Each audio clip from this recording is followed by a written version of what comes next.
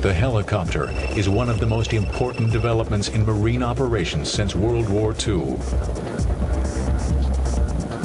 Troop-carrying helicopters can carry out landings far from enemy defenses with speed and precision.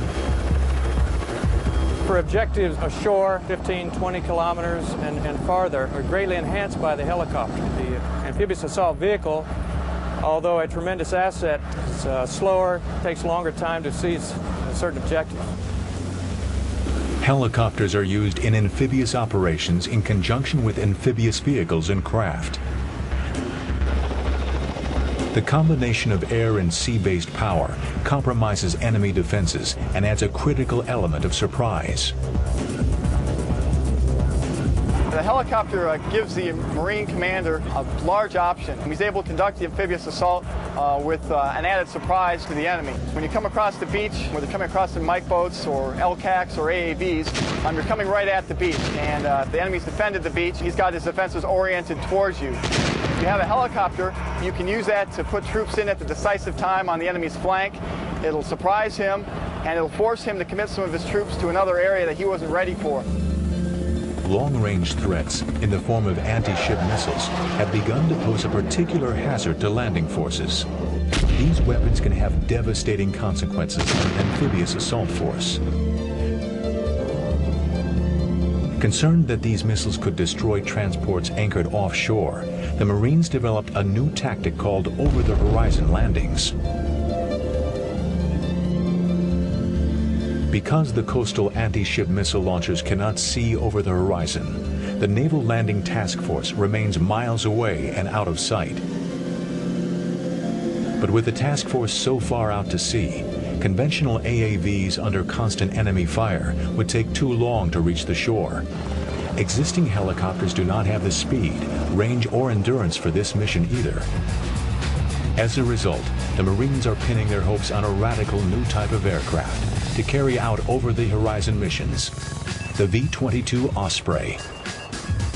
The Osprey combines the best features of helicopters and conventional aircraft in one package. It can take off vertically like a helicopter. Then, once in flight, its engines move to a more conventional horizontal position, enabling it to fly as fast as a traditional transport aircraft. Though quite large, the Osprey can be stowed below deck. To minimize its size and meet flight readiness times, the V-22 can quickly modify its wing and rotor assemblies. Remarkably, this process takes less than 90 seconds without the aid of ground crew.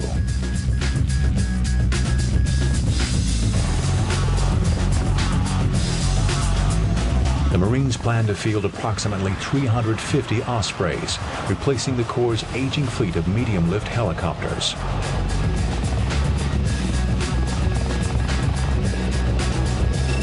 The CH-46 Sea Knight has long served as the backbone of Marine heliborne assault. It is a helicopter equivalent of the amphibious assault vehicle, also carrying 25 troops. It is fitted with a rear ramp and can carry small vehicles if needed. The home of the CH-46 during amphibious operations is the LHA amphibious assault ships.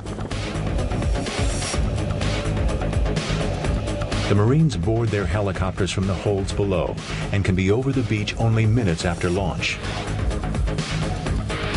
In addition to troop transport, the Sea Knight can also be used for many other missions, such as supporting Marine raiding parties ashore. If need be, the CH-46 needn't land, but can extract the raiding party in a spectacular fashion.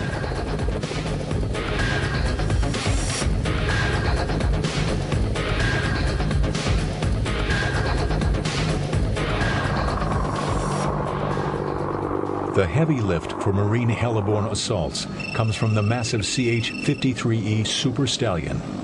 The Super Stallion can carry up to 55 troops and has greater range than the CH-46. It is often used to carry heavy loads and supplies for Marine assaults. It can even carry the Marines' light armored vehicles and extend their range through mid-air refueling.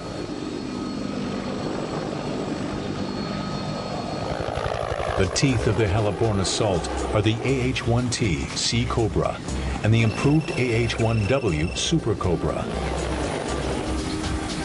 The AH-1 attack helicopter can escort the transport helicopters during a heliborne assault and provide gunfire, missile, and rocket support to the troops once they land.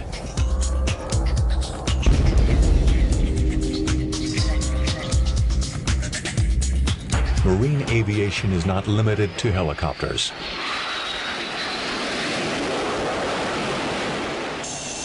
The Corps fields high-performance jet aircraft, such as the FA-18 Hornet Strike Fighter.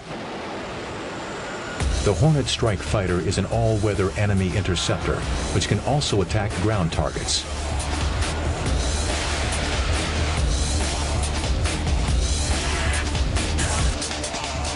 Air-to-air armaments are carried on 9 external wing stations. And the Hornet can also carry air-to-ground missiles, guided bombs, or external fuel tanks for long-range missions. Airborne command and control and radar suppression is provided by the EA-6B Prowler. The Prowler not only provides surveillance and electronic radar jamming, but is fitted with HARM, high-speed anti-radiation missiles for direct suppression of enemy air defenses.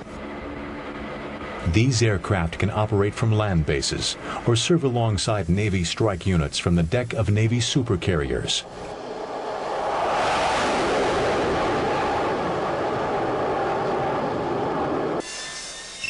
But the most recognizable Marine jet is the AV-8B Harrier II jump jet.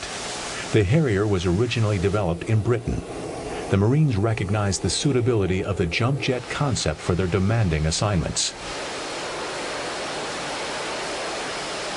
The Harrier does not need a conventional runway for takeoffs. It can operate equally well from the small deck of an amphibious assault ship or from a small clearing of land in a marine beachhead.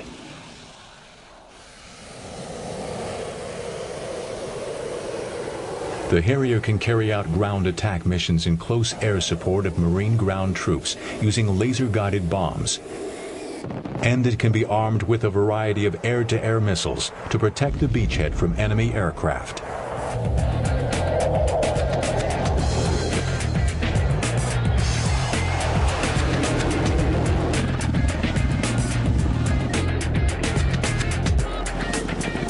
The U.S. Marine Corps is a fighting force especially suited to America's global maritime strategy.